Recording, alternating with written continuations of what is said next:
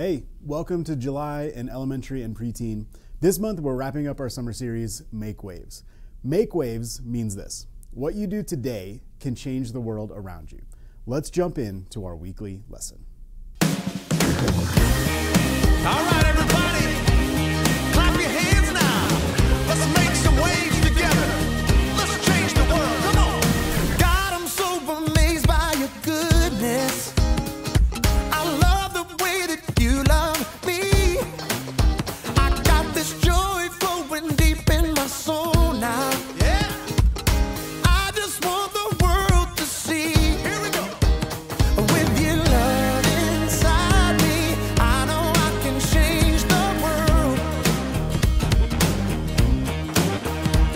So everybody, come on, every boy and girl, let's give this a whirl. We're making waves, no stopping, keep moving along.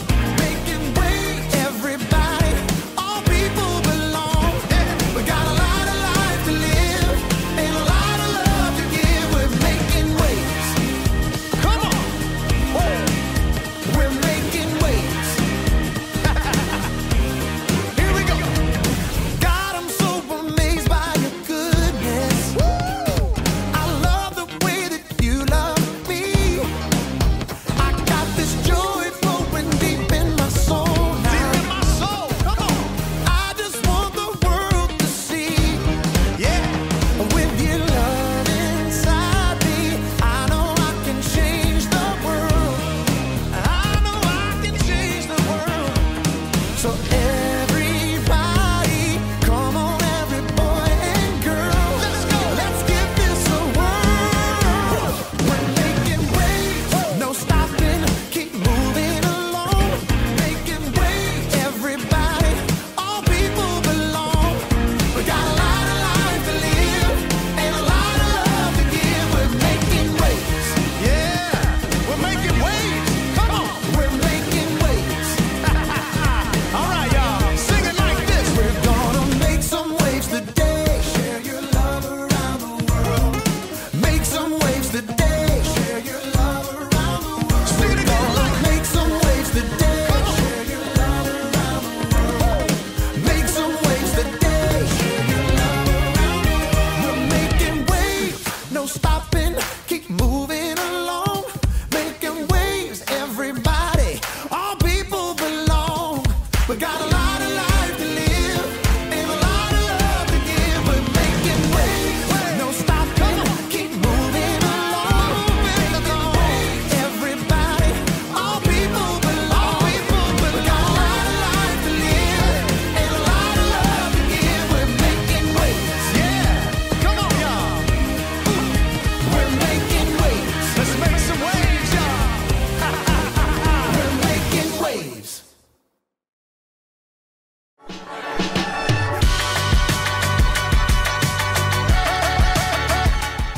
Hey everyone, I'm Haley. Who's up for a swim? There's nothing I like better on a hot summer day than taking a dip in the local pool. That's another place where you can really make waves. Because what you do today can change the world around you. You can make waves in the water, sure, by splashing around a lot.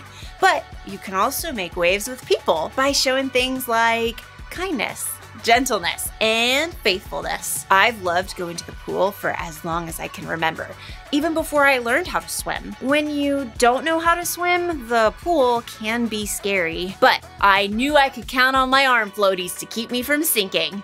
Woo! They work better in a bigger pool. It was nice to have a little help before I learned how to swim on my own, but even today when I'm out in deep water, I can count on a life vest to help keep me safe. Even if you're an excellent swimmer, a life vest will have your back if something unexpected happens. And if you're in a real emergency, there's always a life preserver. Oh, first try.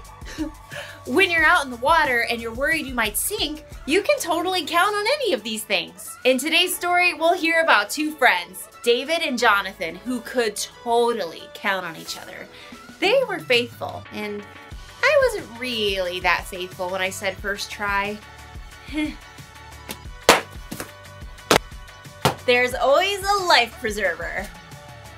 I feel better getting that off my chest. Whew, yeah, feels good. I'll see you soon. The Bible. It's 66 books of history, stories, letters, and poetry that fit together to form God's one big story. The epic adventure of how He created us and loves us so much that He made a way to rescue us. As we travel through the Bible, from Genesis to Revelation, we discover people who met God and found their lives changed forever. Now, for an amazing story, inspired by the book of 1 Samuel, chapters 18 through 20. Jonathan and David couldn't have grown up more differently. Jonathan was the son of King Saul.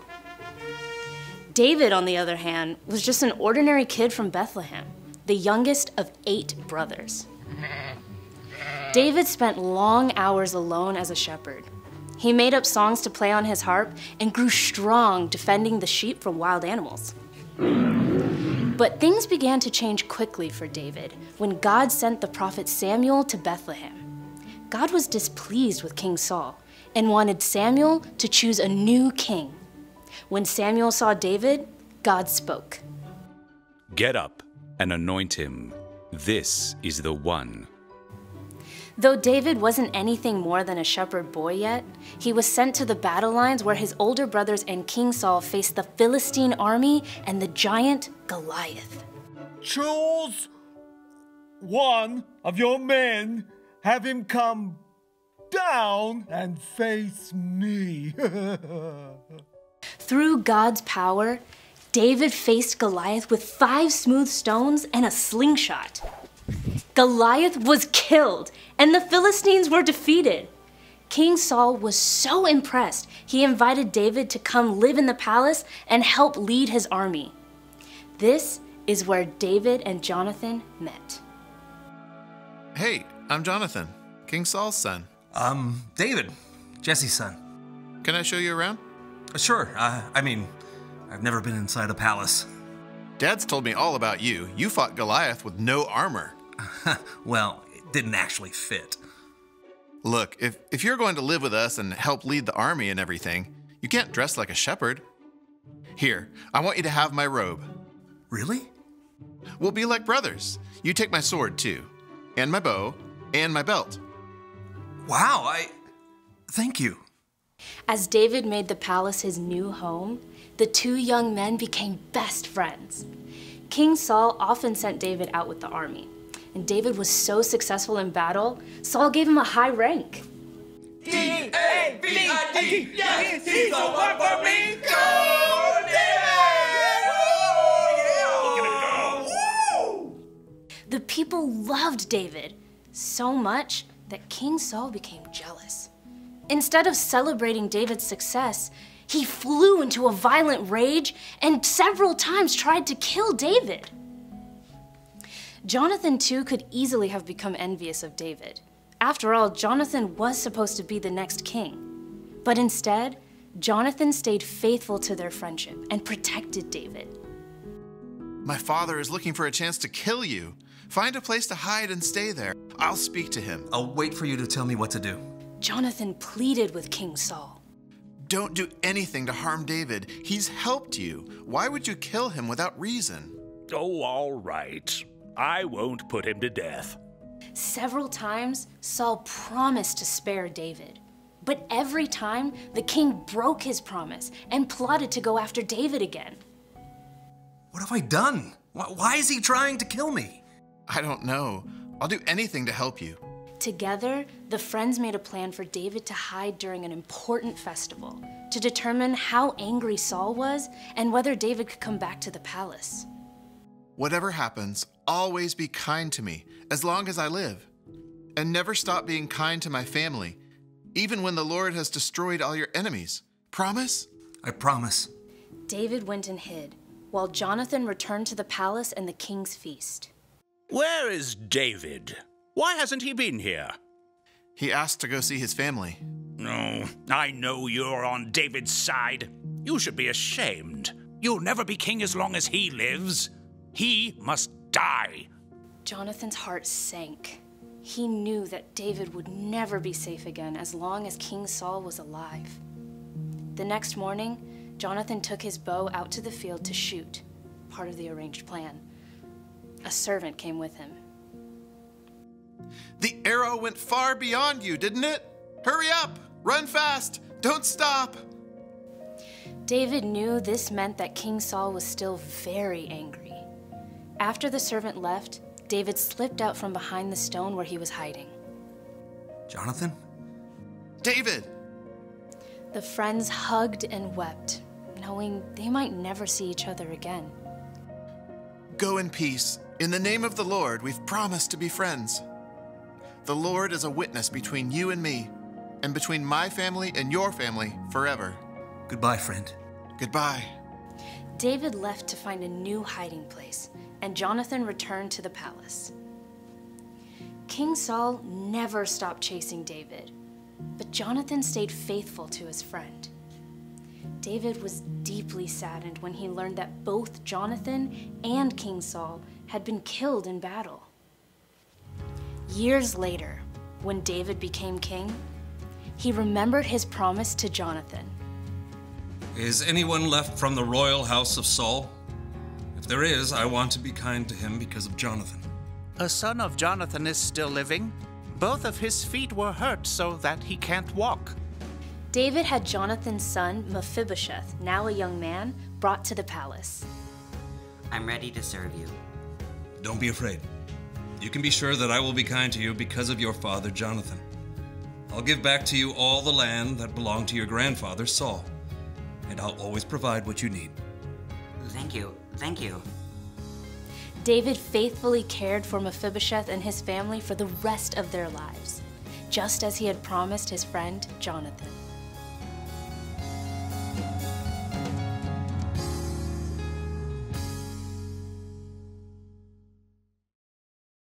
David and Jonathan were faithful friends. They could count on each other in good times and bad.